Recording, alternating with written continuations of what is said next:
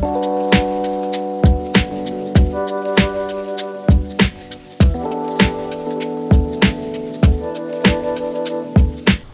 New Year, Vanguards. This is Henry Mole with your first broadcast of the year. And I'm Mallory Jackson. It's really good to be back. How's it been going getting into school and the 3 weeks off? Well, I now go to school for 4 days a week, and my vacation was so amazing. What about you? My vacation was great too. I got to celebrate Christmas with my family, and I also go to school twice a week. That is awesome to hear. Now, seniors, I have some announcements for you. It is time to start thinking about your senior quote. The process starts this week, so think about what quote you want under your picture in the yearbook. More info on this soon. And also, girls basketball is having a fundraiser on February 5th at Miguel's Jr. all day, so make sure to go support the team. And our 2021 academic showcase for incoming 8th graders and their families is next Wednesday, January 27th.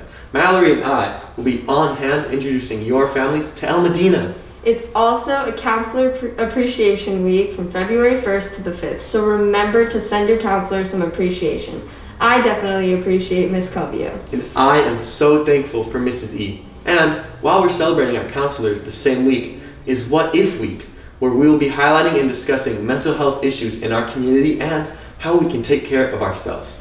Our blood drive went great last week. Thank you to the Red Cross Club for helping our community. Also, here's some great aquatics news. Our pool broke ground last Monday. That's great news for our school. Our Vanguard Aquatics Pavilion is becoming a reality. And before we go to Michael with some sports news, remember Vanguards, we have President's Day weekend off. That's February 12th and 15th off, a 4-day weekend. That is definitely something to look forward to. Now, here's Michael. Hello everybody, it's Michael, and I'm here with a quick but very important sports update. CIF Southern Section Fall Sports Championships have been canceled.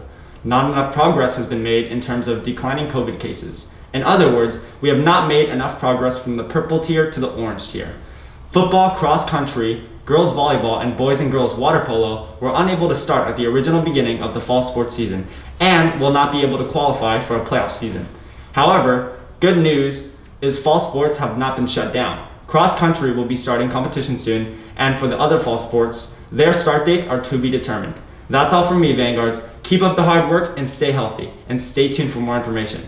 Back to you, Henry and Mallory. Thank you, Michael. So, now we will finish with some tragic news in our Vanguard community. As many of you know by now, we lost a wonderful Vanguard last week, Ryder Wade. Ryder passed away in the morning of January 15th from a collision with another vehicle on his way back from water polo practice at Concordia University. He was a very close friend to many of us, but to our community, he was also a symbol of school spirit, kindness, and of joy. We remember Ryder as a happy Vanguard who strolled through the halls of El Medina with a smile and a kind word ready to share his bliss with others. We offer our condolences to the Wade family and want them to know that we will never forget Ryder and all that he has given to our community. Please enjoy this short video honoring Ryder's spirit, his energy, and his love for our school. We miss you, Ryder. Stay positive, Vanguards.